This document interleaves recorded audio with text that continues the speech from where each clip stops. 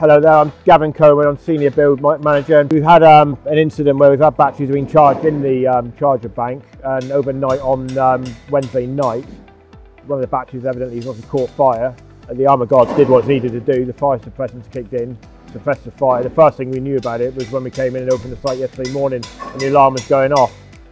We opened the unit to find out that there's been a fire, the batteries have been extinguished, and yeah, there's no further risk.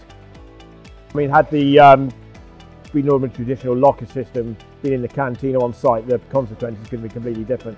I mean, had it been in the canteen, the fire could have been a severe fire that could have spread to the offices and further. Obviously, the containers that caught fire, there's been a huge cost involved in that and a huge delay as well. We probably, a number of weeks we would have been out of action. The site would probably have to shut without a doubt, and that would have had a huge implication to the contract costs and obviously program as well.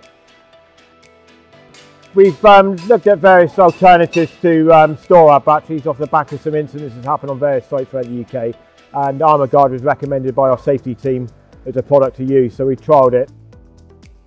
How the system works, basically, it's got a heat detector in each individual locker. In this instance, obviously the fire started in one locker, it's triggered off the fire suppression unit and the alarm, and only the affected locker has had the fire suppressant discharged into the unit, so the fire doesn't spread to any of the other lockers. So upon successful testing of any of the other equipment, most of the batteries or any other equipment should be serviceable. Yeah, obviously if the fire had spread to other compartments and damaged other batteries, there'd be a higher cost and significant sort of inconvenience for other contractors as well. So the fact that the fire is contained to one unit is very helpful.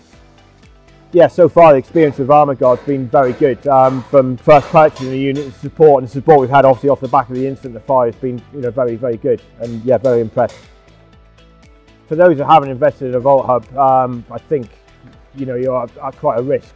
I mean, it's quite often you've seen in the past where people store batteries just on the floor in canteens around the offices. That's obviously a very significant risk, and even with just a normal standard proprietary sort of battery banks, I think of what we've seen here, putting yourself at great risk of a fire and potentially quite a severe incident.